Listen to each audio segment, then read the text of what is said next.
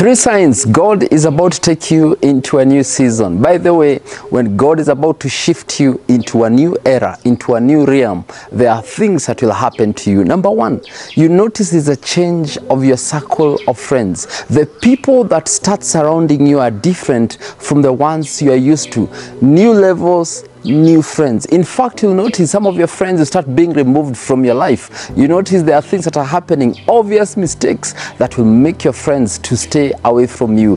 And this point is very interesting because you might find yourself in a space of loneliness, in a space of consecration, in a space of just you and your God. Now look in the Bible, there were a couple of people before they were ushered into a new season. Something was happening. They were put in a space of loneliness. Someone like Moses. Moses was first in the wilderness before he was given a new assignment of delivering the children of Israel. People like Jesus, he was first taken into the wilderness for 40 days and nights. At the age of 30, that's when a new season was beginning in his life. Bible says in Mark 1 verse 11, then a voice came from heaven, you are my beloved son, in whom I am well pleased. This is after he was baptized. Then what happened after that? Verse 12, immediately the Spirit drove him into the wilderness, and he was there in the wilderness 40 days, tempted by Satan, and he was with the wild beasts, and the angels ministered to him.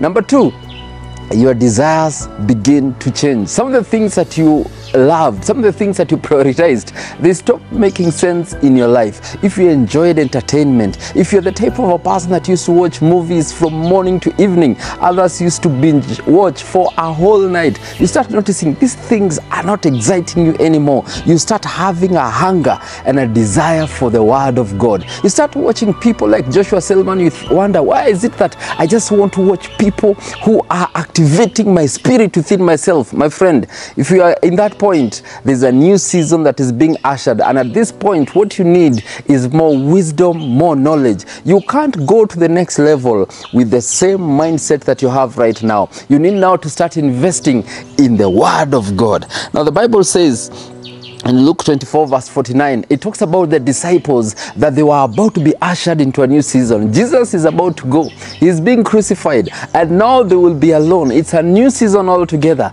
But the Bible says they were told to tarry in Jerusalem and wait for the Spirit of God to come upon them. Luke 24 verse 49, behold, I send the promise of my Father upon you, but tarry in the city of Jerusalem until you endured with power from on high. Number three, your faith starts getting tested. This is where you experience the highest level of faith. Things start happening in your life that require you to make a step in life. You notice you're even experiencing divine miracles just by praying, just by saying a few things, just by activating a level of faith. You notice there are things that are opening, doors start opening, because a new season is about to be ushered in your life. The Bible says in Hebrews 4 verse 2, for we also have heard the gospel preached to us, just as they did. But the message they had was of no value to them. Why? Because those who heard it did not combine it with faith. Now you notice, now you're in a space where you're operating by faith. If you want to have something in your life, you start taking action. You start saying it. You start proclaiming it with your words. You know at this point that your words are so powerful. Whatever you say becomes. So every morning you wake up and you are calling upon things. You are prophesying upon your life. You are saying you are a conqueror. You are looking for Bible verses and you are using them to activate the faith you have in your life. My friend, if you're feeling like this, there's a new season that is about to be ushered, and it's going to be a higher dimension, a higher realm, a higher level than what you've been experiencing. Brace yourself for what is about to come in your life.